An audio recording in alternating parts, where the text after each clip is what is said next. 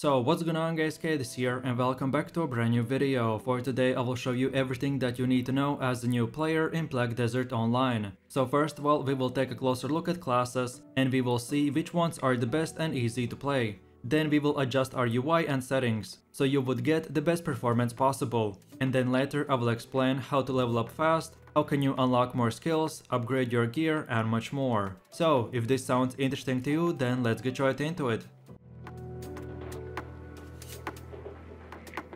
So then moving over to the classes, and here we have a lot of options to choose from. But just quickly before we start, we want to select our server. And the best option for new player is to create a seasonal character on a season server. You can create one season character every few months. So if you already did this, then the second best option is to play in the novice only server. But if this is your first time playing this game, then create a character on one of the seasonal servers. So then afterwards, when you're in the class selection, we need to understand what exactly makes a good beginner class. Black Desert Online combat is very in-depth, as well as each individual class. Some classes are more complicated than others, but also require a lot more effort to use. And all of this we can calculate by APM, which stands for action per minute. Some classes need a lot of input from your keyboard and mouse in order to bring out their full potential. So when starting off in BDO, we want to start with a very low APM class. There's absolutely no drawback in playing multiple characters and classes, because you can easily re-roll and transfer your progress from one character to another one. So if you start playing one class and if you decide you want to play another one, then Black Desert Online actually encourages you to do that.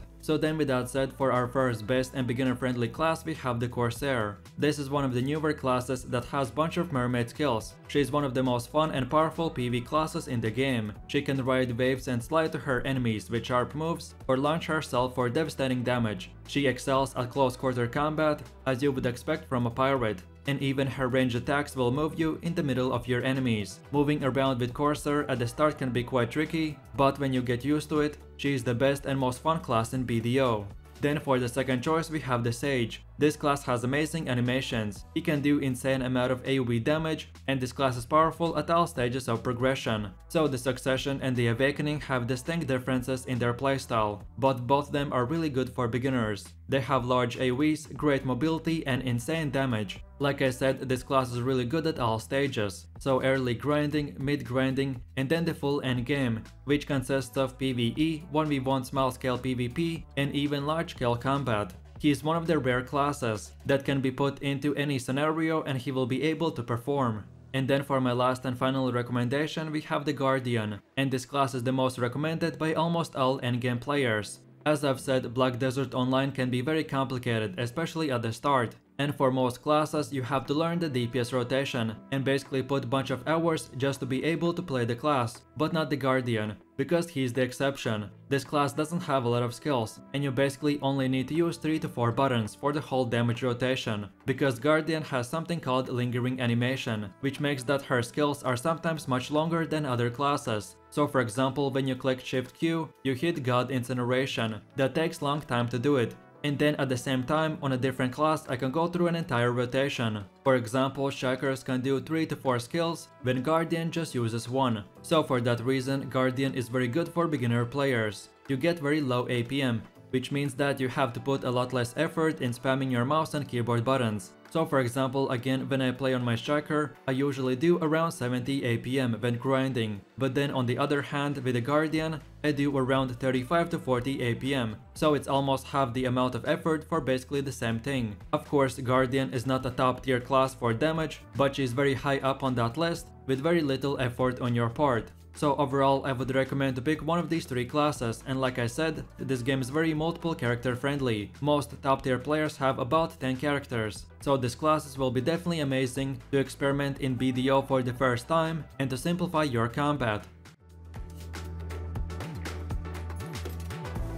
So then moving over to the gameplay, in the starting area questing is very simple. You just follow the instructions that your Black Spirit guide gives you and just right click on the objectives, which sets an auto marker. And by pressing the T key, this will automatically take your character to the questing location. This feature is very useful to know for such a big open world game like Black Desert. So then let's take a closer look at the top right corner. Where is our map located? So overall the minimap provides 4 useful pieces of information. Red dots are hostile enemies, orange dots are quest objectives, white squares are other players, and then the thick yellow lines are your current set auto path. I would recommend to get used to the minimap as soon as possible, because it will be helpful later down the line. Then as far as these white question marks go, these are NPCs that you haven't met and they won't give you quests, but you will still want to speak with them. So whenever you see on your way to the next quest a white question mark, just quickly speak to that NPC. Then as far as combat goes, the first few levels you should just get used to the class, and don't be afraid to just spam randomly left and right clicks to kill your enemies. So then moving over to the smell feature, which is the UI and how to fix it. Black Desert is an amazing game, but for some reason the UI looks very filled and messy. So here's what we can do about this. When you reach at least level 7, we get to adjust our UI. So then now we click on settings and click the small icon called switch to the old menu. And this old layout will make our UI experience so much better. So then we go into the edit UI, and we want to turn off the skill guide, the skill log, and the kill notification. Although this can be useful for new players, these UI settings are just useless and will get annoying very quickly. Then let's go again to the menu, and to reduce our screen bloat even more, I highly recommend to click on the settings icon, then general settings, then alerts, and here you want to uncheck all of these default options. Again, these settings are just useless for new players and only will get in your way.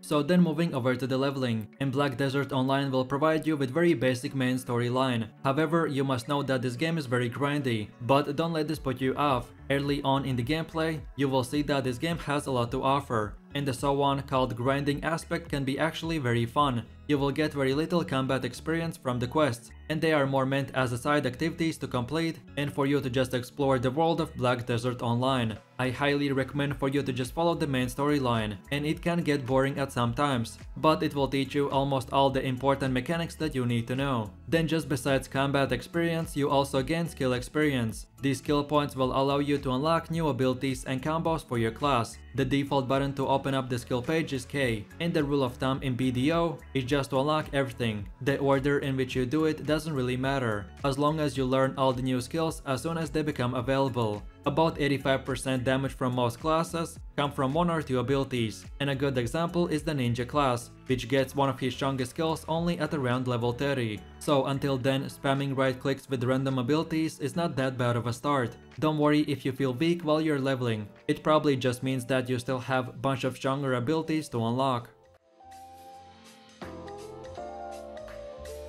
So then moving over to Black Desert content, and this is one of the biggest reasons of why so many players play this game. So let me introduce you to a new catch-up mechanic called season servers. When you select a character, there are servers called season servers, which are special, that grant you special benefits like 100% more combat experience, higher loot drops, and much more. Only seasonal characters can enter seasonal servers. So that's why at the beginning I told you to create a seasonal character. You can create a new character every time a new season rolls around, which is roughly every 4 months. After some time you will be able to participate in PvP as well, but as a brand new player during the seasonal period, I don't recommend to do so. Then when we click on the season pass, it will open up your current progress in the season. One of the most important rewards will be from level 10, which will be a chest that gives you XP boost for about 30 minutes. However, I don't recommend to use it until you reach level 50, because from level 50 you will be able to grind specific locations, and these XP boosts will be able to speedrun you through the higher levels. And then lastly, BDO has as well battle pass type of system, where you can pay real life money and unlock a second category of rewards. If you really want to spend money, then this is the best place to do it. But if you want to be a free to play player,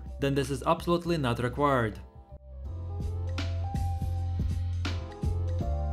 So then moving over to the gear in Black Desert Online, and the game really starts at the point when you get your first mount. From this point and onwards, BDO will be constantly giving you new gear, and this is the first step to upgrade your character. Eventually, when you complete the main story quest, you will get a full Naru gear for free, and as well a very important item for upgrading that gear called Beginner Black Stones. These stones are split into 2 categories called Weapon and Armor. This feature is very simple. you just use these stones to enhance your gear. So just open up the enhancement tab, select the stone and item and click enhance, and this will power up your item. The main quests will give you a lot of these stones, so that's why it's very important to keep completing all the main quests that you can. Black Desert is all about efficiency per hour, and this is very important part of the learning curve. Generally, you want to run around the best spots to grind monsters and just try to blow them up as fast as possible by utilizing all of your skills and combos. Levels mean very little in this game, so BDO is all about gear. So don't be afraid of any type of monsters, especially the red ones, because unlike different games,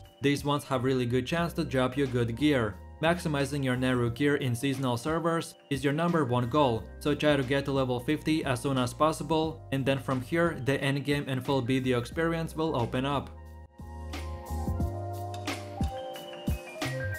So then let's go over to the energy, and this is the second best way besides just grinding mobs to progress in Black Desert. So by default you will be able to grind different monsters and talk to different NPCs, and all of these activities in the background will increase your maximum energy amount. By pressing the H key, here we will open up our energy page, where we can see all the things that we are missing. Sometimes you will need to spend energy to learn specific knowledge, but energy's main use in BDO is to gather life skills, such as woodcutting or mining. Each character has its own energy amount. So remember when I said that you will want to min-max for the best efficiency per hour? Well, this is one of those things that you will want to efficiently utilize across different characters. In general, 1 energy regenerates every 3 minutes on an online character, and then 1 energy per every account that is offline. You can find all the information that you need about life skills by pressing the P key and look in your life skill info. So then moving over to the last feature that you need to know for a beginner, and it is the contribution. So here in the top left corner we can see our contribution points, and if you played Lost Ark, then this is basically the same thing as account level. You can only level up your contribution by doing quests, and of course different quests will offer different rewards. So the main endgame strategy is just to complete your daily quests